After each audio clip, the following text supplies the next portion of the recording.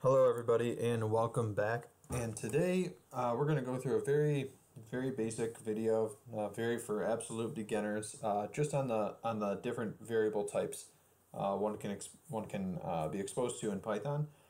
And I find this to be very important because if you're learning another computer programming language, like for example C++, in that language you actually have to initialize the variable type to begin with. So let me show you what I mean, and basically you don't have to do this in Python. So, but before I go into that, let me just talk about the various variable types in Python. You have integers. So for example, an integer would be 0, 1, 2, 3, just like from basic math. And so if you wanted to add two integers, you would then do basically 1 plus 2 equals 3. And there's no precision, so it's not 3.0. Okay, it's just 3. This is very important. And integers are what you're going to use.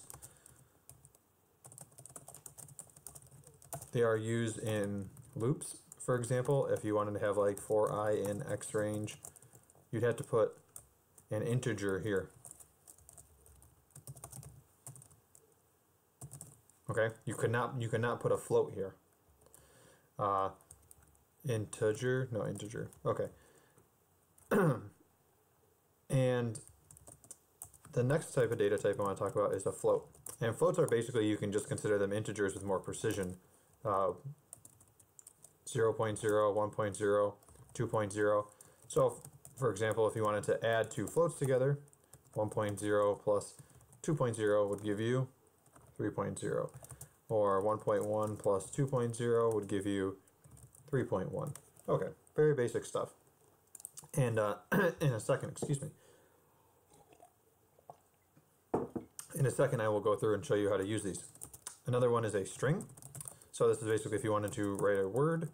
So word, more words, but you'd have to put them in either double quotes like this, or in single quotes. Right, just for example.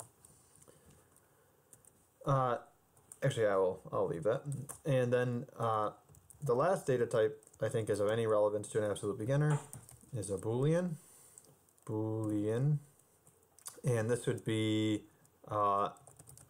true, false, and you would use these, I think, mainly in, there's actually various ways you can use this. I might do a more advanced video in the intermediate course showing the use of these.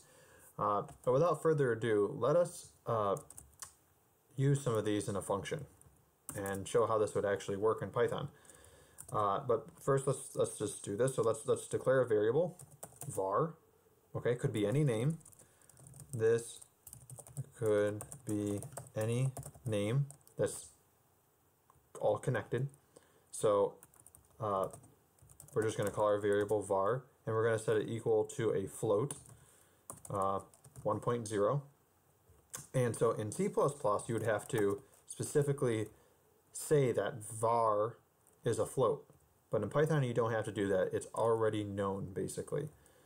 So var 1, that's our first variable. Var 2 is 2.0. And then what we are going to do is print var 1 plus var 2. Okay? So we're going to exit out and save, and then we are going to run test.py. So here we go, 3.0. So that's var 1 plus var 2. Now let's turn these into ints, or integer data types. So 1 plus 2. Let's go to test. And now we only get 3. Okay. Now what's going to happen when we do an integer plus a float? 1 plus 2.0. Well, let's see what we get. 3.0. So it sort of switches to a float when you do addition. So an integer plus a float gives you a float.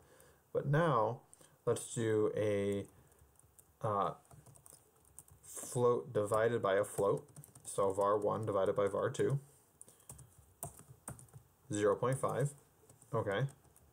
Now 1 divided by 2 when they're integers, because I'm going to show you here that integers, that dividing by different data types makes a difference, and this is very important for scientific computing. 0. You see, because what it did was 1 divided by 2 is 0.5, but because we only use integers, it truncates off this side of the decimal point and leaves you with 0. So it's very important that you might need to typecast all of this. So now the float of this division, let's see what we get.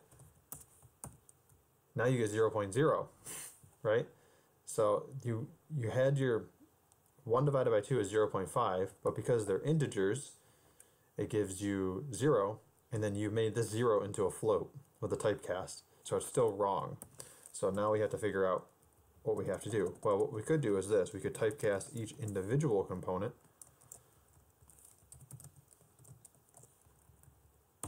Okay, just like that.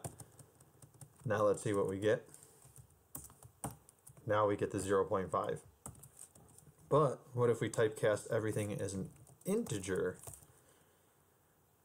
Okay, so now we have 1.0. So var is 1, but float var is 1.0 divided by 2.0 would give you 0.5, but then we make everything an integer. And you get your 0 back.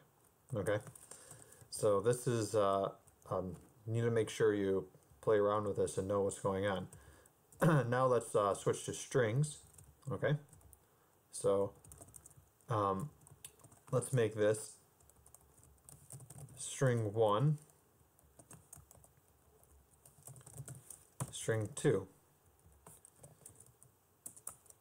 print var1 plus var2. This is called string concatenation, I think. Okay, so var1 plus var2, test, string 1, string 2.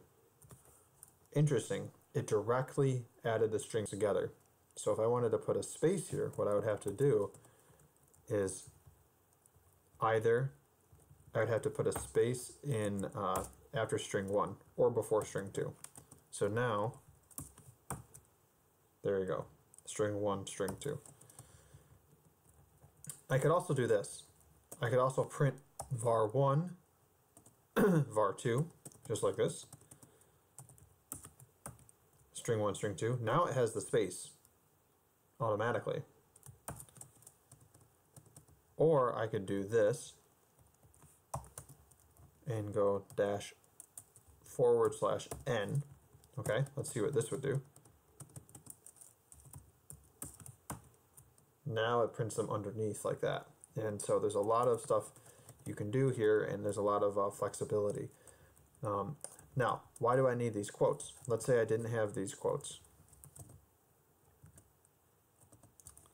And I just put string 1.